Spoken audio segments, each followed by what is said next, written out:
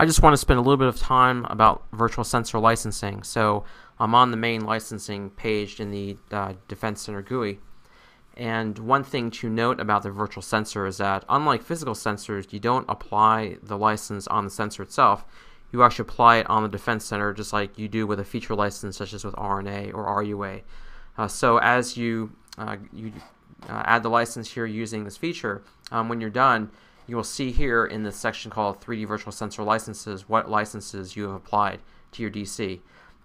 You'll see some quantity of allowed sensors, so however many virtual sensors you've licensed, you'll see that quantity here. Here it's 1, but it can be any number. And then you also see a throughput number here, so it just happens to be 500 megabit sensors, but it could be a different number. It could be 45 or 100 or 250, whatever.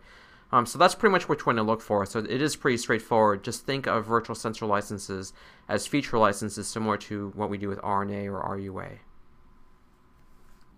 So I just wanted to end with a few troubleshooting tips.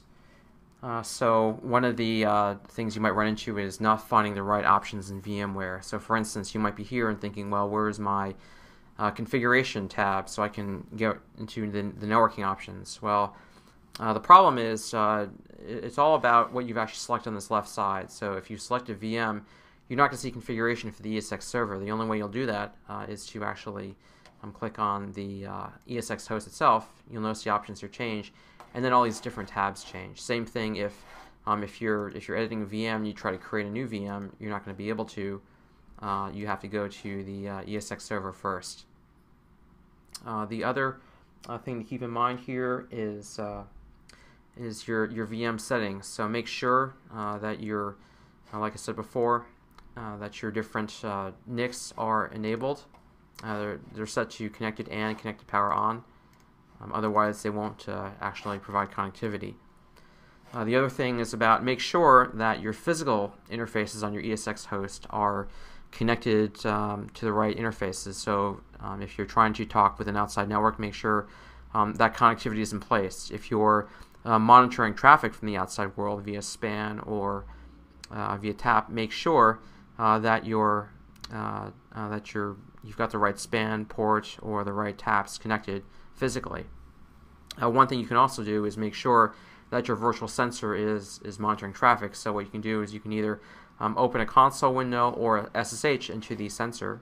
I have a console window here, and so you want to know what interface you're using to monitor traffic. So you can do a PS and grep for snort. And you'll note here you want to look for the -I here, and it says interface is FP1.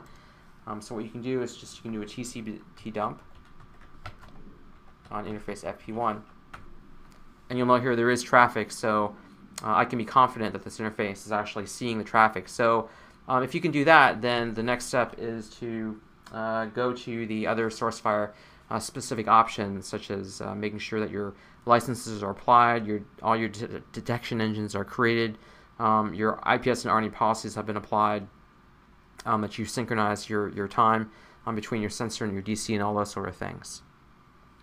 So that's it for this quick take. So thanks a lot for your time. If you have any questions, you can always consult your installation guide for Virtual Defense Center or sensor, or you can contact support. Thanks again.